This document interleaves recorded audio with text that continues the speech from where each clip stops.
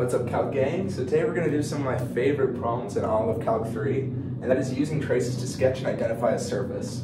So I don't know why this is fun. I think I just like drawing or something. Maybe I'm just an art student at heart. But this is kind of fun, and I'm going to show you how to do these. So it gives us this formula, 4x squared plus 9y squared plus 9z squared is equal to 36. So, I mean, you might look at that and you might be like, oh man, I don't know how to draw that. But what you can do is you can split it up into parts, basically. So here we have the xy plane. So what do we know about the xy plane? Well, it's true that z is equal to 0 on the xy plane, right? Because it's just where x and y have any values, but that's where z is equal to 0. So we can even rewrite this equation, right? So we have 4x squared plus 9y squared plus 0 is equal to 36. All right, pretty cool. So now we're looking at this, and if you don't know that this is an equation of a sphere or an ellipse, if it had no constants, it'd be a circle. But because there's constants, it's an ellipse.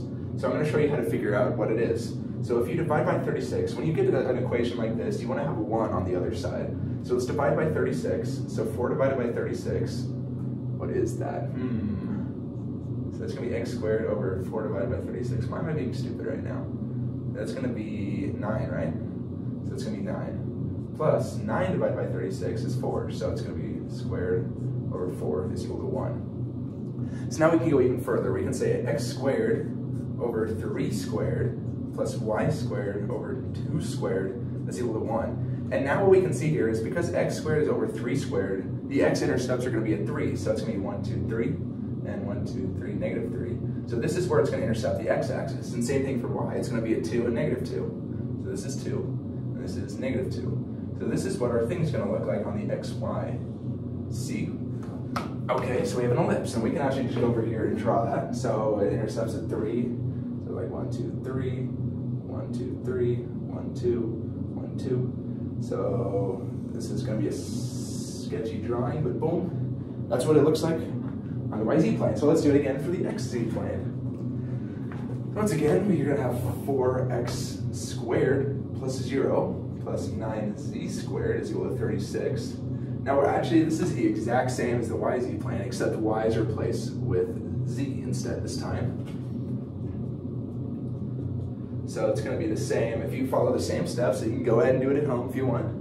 You're going to get the same thing. The x-intercepts are going to be at 3, and the z-intercepts are going to be at 2, and negative 2. All right? 1, 2, 1, 2. So this is the xz, so it's going to be, ooh, that's not great. Pardon my drawing skills, I'm a lot better on paper. All right, now we go to the yz plane. So now we're going to have that 9y squared plus 9z squared is equal to 36.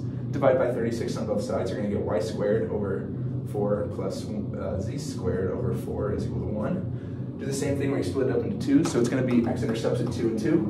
So this is just going to be a normal circle with a radius of 2, right? And do a better job labeling your axes and stuff. But, so actually what we found already is like you didn't even need to do this last one because you see that you already have your x and z intercepts at the xz plane. You already know what it's going to look like. But for fun's sake, if you draw it, it's going to be like that. And so boom. So it looks really ugly, but you can kind of see it's a football shape where it's like 3 long on the x and then 2 long on the z and y. So yeah, that's how you solve these kind of problems. Keep doing them. They're pretty fun, and you'll get the hang of them. And actually what's going to happen soon is that you'll just look at this, and you'll just do in your head. You're like, I know exactly what this ellipsoid is going to look like. So yeah, this is an ellipsoid, by the way. But yeah, that's how you solve these kind of problems. And good luck on your calc homework.